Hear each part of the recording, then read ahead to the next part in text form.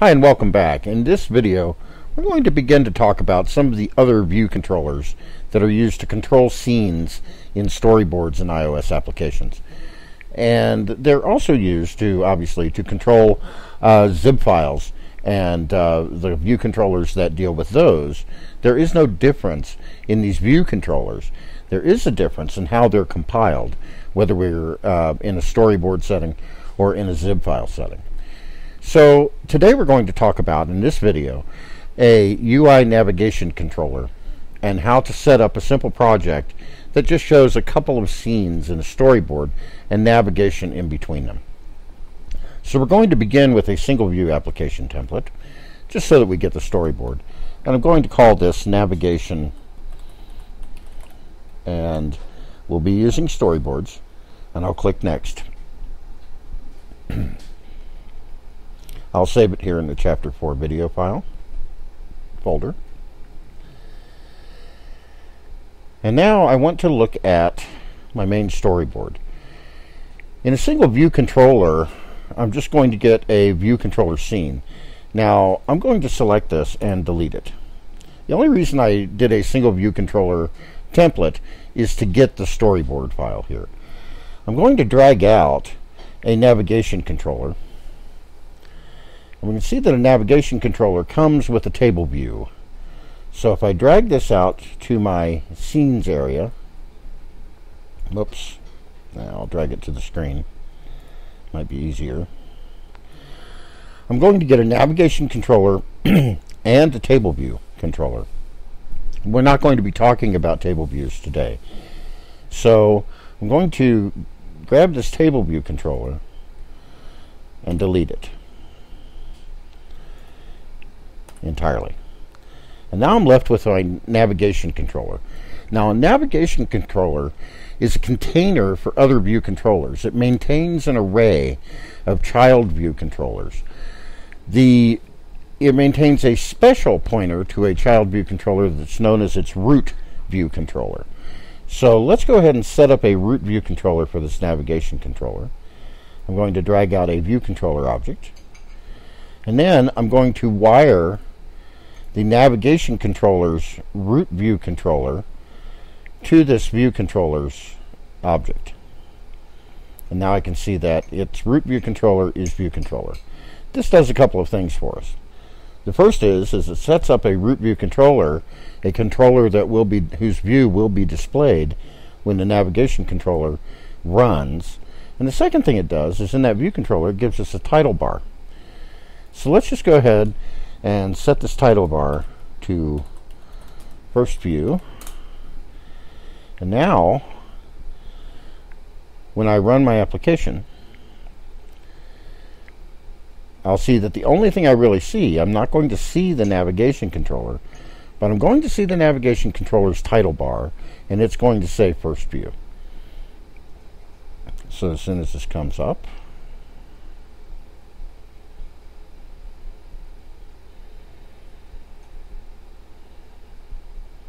and there we go. We still don't have any navigation yet. We need another view controller for that. So let's go ahead and do that. I'm going to drag out another view controller object and drop it here.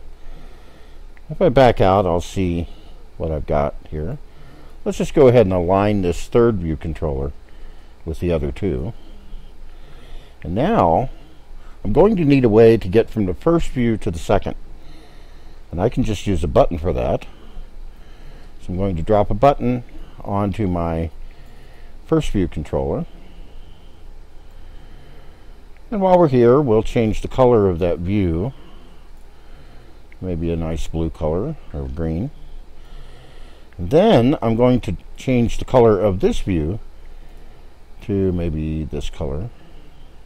Well, that's not that different, is it? Let's try something a little bit blue. There we go. Just so that we can see the difference. Now, just as dragging a segue from any other view controller, I'm going to hold down Control, click on my button, and drag it to this second view controller. And then I'm going to assign a push segue. Now, a push segue is used with navigation controllers to push new scenes on top of the view controller. will pop the scenes off by clicking in the navigation bar on the little back button that gets created in subsequent view controllers after the root view controller. So if I click the push segue, this is going to create that segue. You can see from the first view scene to this scene, I have a push segue from button to view controller. Now, lastly, notice what that segue did. It was made a member of the navigation controller, the navigation controllers array, view controllers array, and it got a title bar. So now we're going to call this second view,